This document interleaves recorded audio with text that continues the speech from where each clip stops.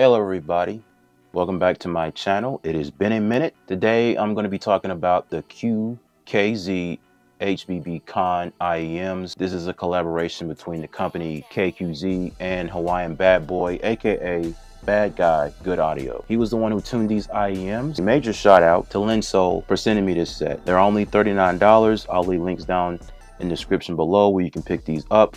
Now I'm going to hit you with them tech specs. Now I want to talk about what I don't like, which is the stock cable. So I'm going to give you a quick unboxing. I'm going to take this sleeve off and I'm going to open up the box and I'm going to show you the stock cable. Here it is. It is doo-doo. It's a little better than what KZ puts on their IEMs because it's a 3.5mm plug. It's straight. It's not L-shaped, but it's not doing it for me.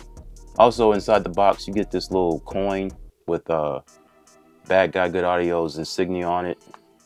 Another thing I don't like about these IEMs is the stock silicone tips. They are too damn bulbish. The medium ones came on by default. They hurt my ears. I could not wear them for more than an hour.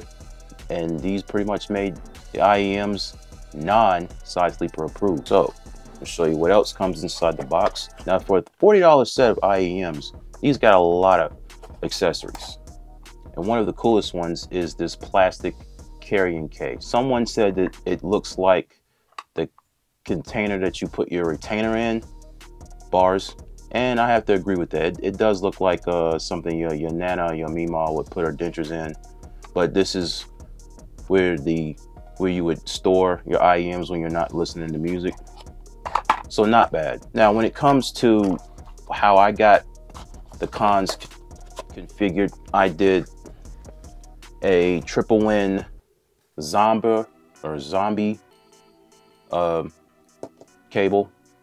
I'll leave a link down in the description where you can buy this. I got this for Amazon for less than $10. This is a nylon sheath cable. Very simple, straightforward cable. Very nice. Looks good. Feels good. No memory. Ear hooks are good too, unlike the stock cable for the cons. And when it comes to silicone tips, you already know me. CP 100 plus, made specifically for IEMs. Much better than the stock. Your mileage may vary with the stock ear tips, but it's a no for me. That hurt my ears. I feel like I had a screwdriver jamming into my brain. Now moving on to what I do like is the sound quality. Sound quality is amazing, and it's due to the tuning by Bad Guy Good Audio. According to him, the tuning is laid back, but I'm getting ahead of myself. Let's talk about the bass first. Now, the first time I put the cons in my ears, I fell in love. You're getting unbelievably rich bass with these, with plenty of attack behind it. It's like a pit bull's jaws. It just latches onto you and doesn't let go. It's got some bite. You can insert any good adjective when talking about the bass. The bass is certified. Nas, Wu-Tang, Travis Scott, Jay-Z, Snoop Dogg, Dr. Dre. If all you listen to is rap music, then these are going to be a good set for you. So how does the mid-range sound? Great. It doesn't matter if it's pop or jazz. The mids are clear and natural. Listening to Take 5 by the Dave, was it Brubeck Quartet? I do not know how to pronounce that. I noticed a flaw. Towards the halfway point of the song, there's this squeaking noise, which I assume is the pianist shifting his weight in the chair. Is every so often you hear that squeak. So the mids are really good. Oh, the pianos, the saxophone, the trumpets, the horns, all the mids are so good. They're really good. These sound like, excuse me, $100 or $200 like hybrid set, but these do have dual drivers inside. They have dual dynamic drivers, one that handles the bass and another that handles the mids and the treble. Speaking of treble, really good as well. Listening to Nothing Else Matters by Metallica. At the beginning of the song, the guitars are playing high-pitched notes and they don't sound piercing to my ear. So I would say HBB, he did well when tuning the cons. So they'll sound airy and light when it comes to the treble. It's a laid back sort of V-shaped sound under $50. So wrapping up this video, I'd like to say that the price of entry-level IEMs have gotten far cheaper over the years that it seems like now most companies, it's like a race to the bottom. And innovation is much needed in the audio market now more than ever. Companies producing cheaper products for hobbyists like myself and whoever's watching this video.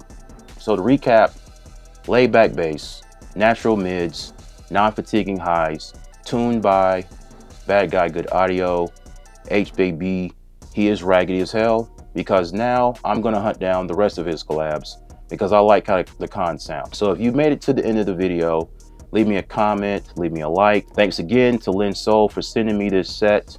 And before I leave you, let me remind you of something.